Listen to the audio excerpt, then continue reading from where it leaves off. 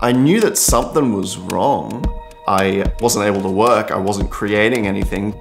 And a lot of these obsessions I was having were sexually themed. You don't want to tell anybody this stuff. You have no choice but to suffer in secret. I'm Martin, I'm 32, and I've got OCD.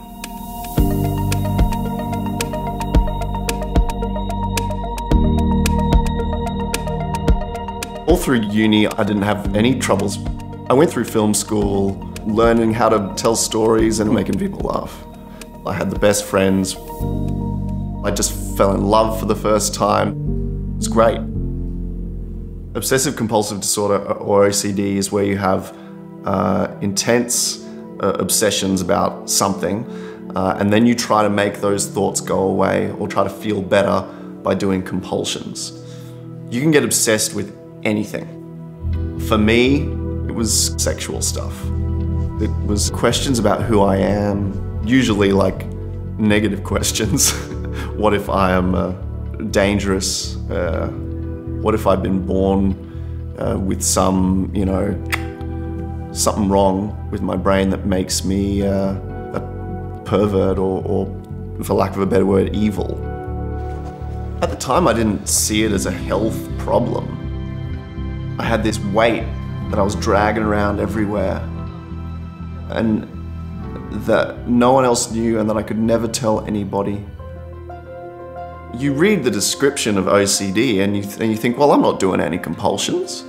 But trying to unthink a thought, negate a thought, trying to solve a thought, what we call rumination, those are all compulsions.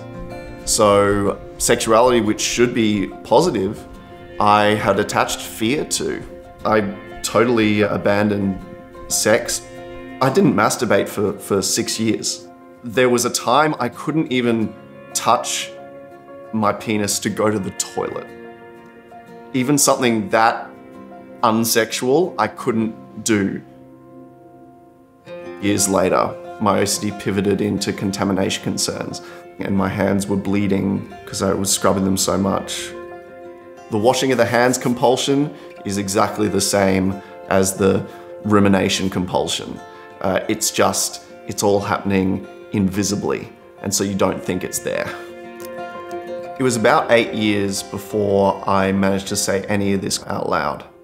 Even being diagnosed as OCD doesn't make the doubt go away. Medication gives you some sort of support so that you can then do the work. It's taken many years of therapy and changing my relationship to my thoughts to get to the point where I don't take my thoughts as seriously as I did. Thoughts are not threats, feelings are not facts. I discovered as time went on that the more you talk about it, the less power it has. The reactions from people in my life, friends, family, my bosses, has been 100% positive and not at all what I feared. Talking about OCD and creating things about OCD has become like an obsession for me, in a good way this time. That's become a new, great purpose of my life, at least at this time of my life, is to use my passion for storytelling to try to tell this very untold story. People can live in that black hole period for decades before finally getting the diagnosis.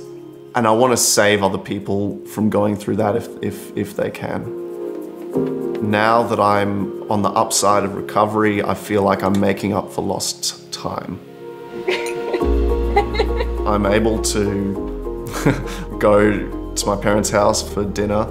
I'm able to do something as simple as go to the loo. I'm able to, oh my God, go on a date, which is ridiculous. A big part of therapy and recovery is trusting myself enough to love again. And it's a constant daily battle, but I'm working on it. If you can relate to anything I've said, or if you recognize any of yourself in what I've been talking about, please give a click to the link that you'll find in the comments, or give a Google to OCD. There are plenty of resources out there if you just look. Thanks very much. Take care.